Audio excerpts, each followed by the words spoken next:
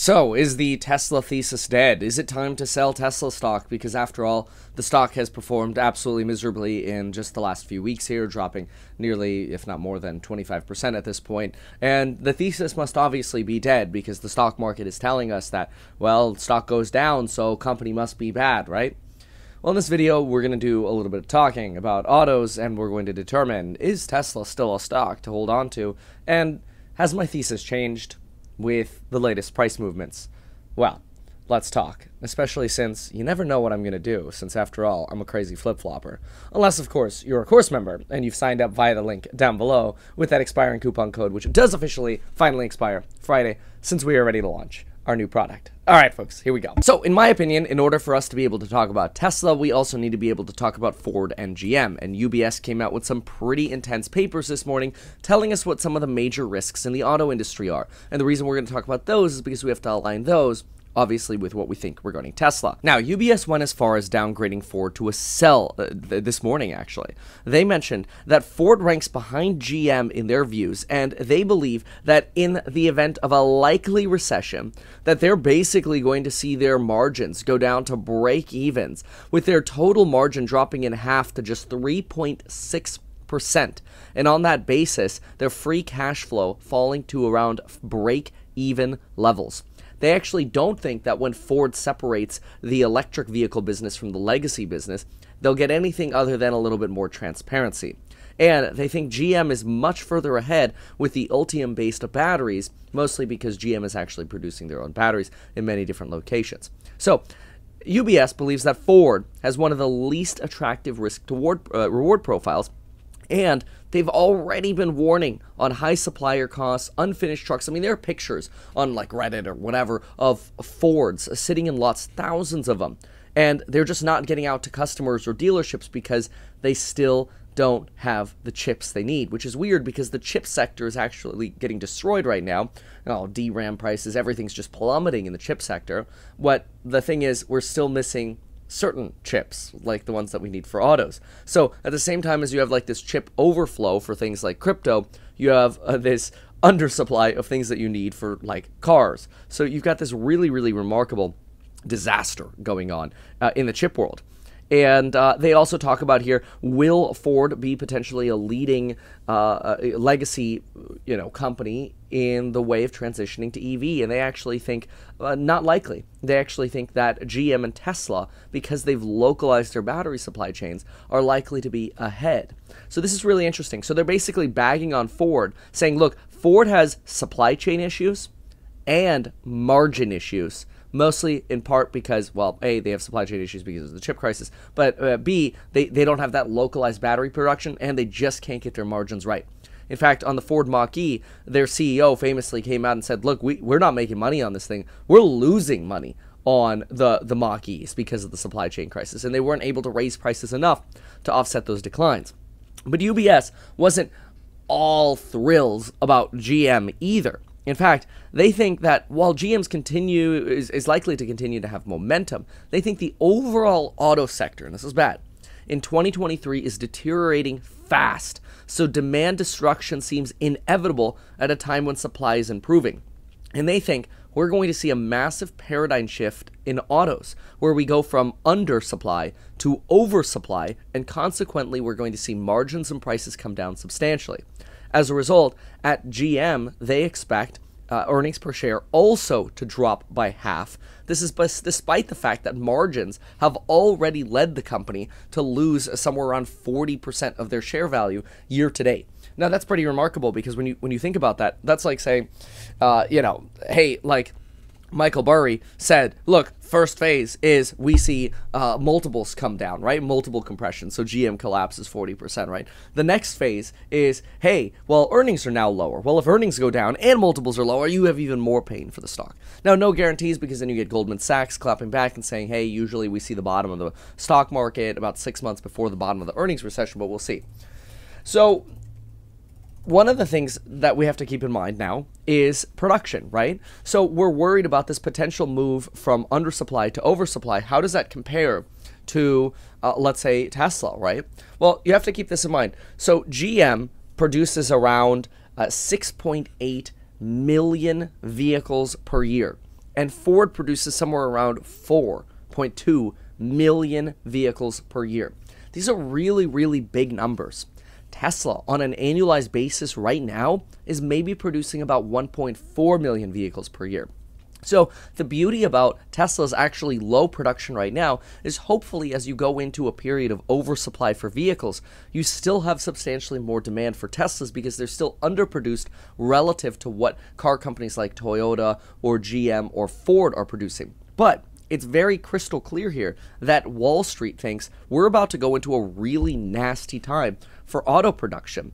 Now, they do think that the GM Ultium-based model is going to be a big push for batteries and going to be a big, big factor. They also like GM Cruise. That's their sort of self-driving division, but they don't actually see any kind of near-term benefit to their GM Cruise robo-taxi.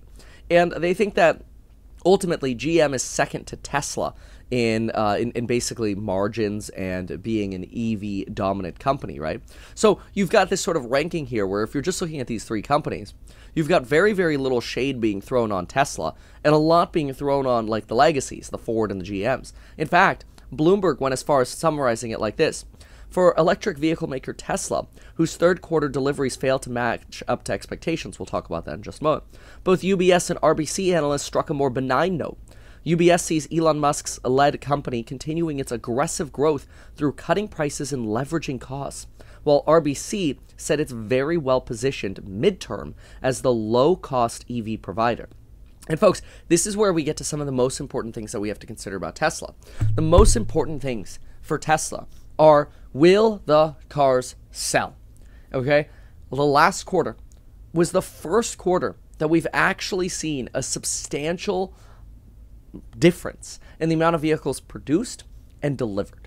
We used to produce a certain amount of vehicles, and we actually used to deliver more vehicles than we produced. So, for example, we were sitting around for the last 2 years. We've been sitting around somewhere around 101% when you divide those. That means we're delivering more vehicles than we're producing.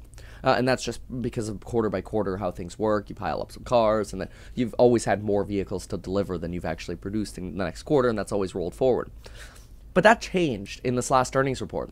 We missed by 5%.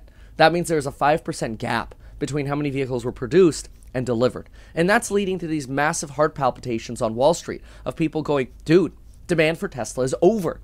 It's absolutely over. Now, Tesla argues, no, the demand is not over. In fact, we just had logistical problems in the nature of we're delivering 50% more vehicles than we ever have before in a quarter, and we just don't have the connections that we need right now to make sure that we get the best pricing on transportation from where we produce them to our delivery stations, right? Because you need to transport these on vehicle transporting trucks, semi-trucks that transport vehicles, right? Now, what is making some people nervous here, though, is if you actually go to Tesla.com, all you have to do, put this on airplane mode. Anyway, you go to Tesla.com and you click on existing inventory, right?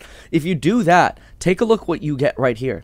You get a bunch of Teslas around, let's say, San Diego, Los Angeles, Orange County. So it's showing me in many different areas. But you're actually getting new Teslas here with less than 50 miles on the odometer. And they're showing as existing inventory, coming soon to Los Angeles for local delivery. So I personally am wondering, are these cancellations? They probably are. Are these going to get snatched up? Or are they going to pile up, right? And so that's potentially a leading indicator that we can watch. We have not actually seen that before. And so even though I believe, look, all right, maybe Tesla's right. Maybe we did have logistical issues on deliveries at the end of the quarter, and we're still going to be able to deliver all of the vehicles. As long as we can deliver all of the vehicles we produce, Tesla's going to be a golden child over the next 2 years. I believe, no guarantees, okay? But I believe they will be a strong golden child over the next few years because people are going to look and go, geez, man, their earnings are still going up. Their EPS is growing by a 30 to 50% clip. This is an amazing company. Everybody else is suffering. As long as Tesla actually is able to sell their cars. And remember, Tesla skews to a higher income individual. I want to say the median income of somebody who's a Tesla driver is somewhere in the neighborhood of $130,000 to $140,000. That's compared to like a GM or Ford driver where the median income is closer to $60,000. So you've got this huge delta in incomes, and that higher income cohort spends through a recession. Now, eventually they begin to spend less. And I've also been an advocate of don't buy a new freaking car right now, okay? Buy the stock, not the car. That hasn't worked out great over the last year, I understand, but I do think in the long term, it will always work out way better. So we've got this potential crisis that Wall Street sees of, uh-oh, you've got a pile up of new vehicles on their website. A pile up, there are a few of them. But anyway, you've got vehicles showing up on their website that haven't been showing up before. A. Two, you've got some excuse about not having enough delivery trucks at the end of last quarter. And three, if Tesla's growth story goes away, the stock will plummet. It will absolutely plummet. It's going to go to like $100. It's going to be terrible. And I believe that those three things are leading to a lot of fear on Wall Street right now, where people are like, oh my gosh, this is terrible.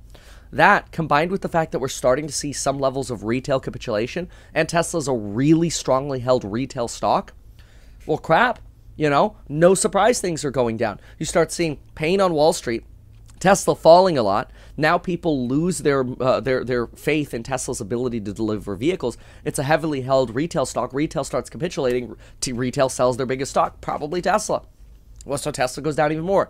Add to all of this garbage Elon Musk and the stupid Twitter debacle. If he loses his equity partners, he's going to have to sell more Tesla stock after earnings. Unless he has a 10b5-1 plan and he was able to sell before. He's going to have to sell more Tesla to be able to finance the stupid purchase of Twitter, which he's overpaying for by a factor of 2. It's all a disaster, right? But what's remarkable is, if we take everything that I just said, and we break it down and we look at Tesla as a company and we say, does ultimately, like 5 years down the road, does Twitter affect Tesla? No. Ultimately, does retail capitulating today affect Tesla in 5 years? No. And as long as, and this is the most critical thing, as long as Tesla can still sell all of the vehicles they produce, they're going to recover gloriously. So this is where I've put together a few scenarios, and the scenarios vary in intensity here. So the first scenario, I'm going to go with the worst scenario, and this is we get down to $45,000 average selling price for Teslas, and we produce only 3.2 million. That's down from the 4.9 million. This would be kind of bad. That's like a really big reduction in how many vehicles we think we can produce and sell. This is like a really bearish scenario in my opinion. So average selling price for my prior spreadsheets going from 52K to 45. Vehicles sold in 2025 going from 4.9 to just 3.2, okay? That would still be way less than what GM and Ford produce, right? But anyway, if that were the case, with no other icing on the cake like semis or insurance or whatever else, and a margin of somewhere around a 31% margin still on these vehicles, expense margin is 69%, but that average selling price going down and the quantity going down, Tesla might only be a $319 stock in the future, which from 220 would really only represent a compounded annual return of about 10%. This is like really, really bearish in my opinion. And it's kind of sad because we've been at 960 basically pre-split pricing not that long ago. Like crazy, right? This is like, in my opinion, one of your worst case scenarios, because it really would represent growth in vehicle production plummeting to like 25 to 30% growth per year. I don't know how that would be possible with Austin, the Shanghai expansion, and Giga Berlin ramping. I just don't see that. But I think that would be a very bearish scenario. Here's another potential scenario, and that's we stay at an average selling price of about 50,000, and we keep the number of vehicles at 4.9 million. But margin collapses by about 3%. So we're only at a 28% profit margin. That top number there on the right, that's right here. In this scenario, you're potentially looking at a 450 price target by the end of 2025. That would represent a 20%, nearly 20% annual compounded rate of return, right? And then if I go to the last scenario here, this is just still the bull scenario, okay? We're going to reduce the average selling price by 2,000 to 50,000. Still 4.9 million vehicles, but we keep margin high. This is our best case scenario where we sell all the vehicles we can and we keep margin high. You'll be sitting at a 25% compounded annual rate of return investing in Tesla at 220 and then potentially getting to 546. And this is not including any potential euphoria that could come to the stock when during the earnings crisis we're like, oh my gosh, this is the one surviving company that isn't getting reamed on EPS. Its EPS is actually still growing the way we expected it to. So what's my take? Well, bottom line, my take is I'm a buyer. I believe that the Twitter FUD is Twitter FUD. It creates fear, uncertainty, and doubt that Elon's going to create selling pressure. You create temporary selling pressure and a lack of liquidity in the market because everybody's short on cash. What happens? The price goes down. It's just the way it is. What happens when Wall Street's like, oh my gosh, this is a bad omen for Tesla's demand in the future? Well, of course, the stock's going to go down. Like, the stock going down right now is happening, in my opinion, because of an incredibly logical explanation. But it's still painful. Anyway, thanks so much for watching. We'll see you in the next one. Bye.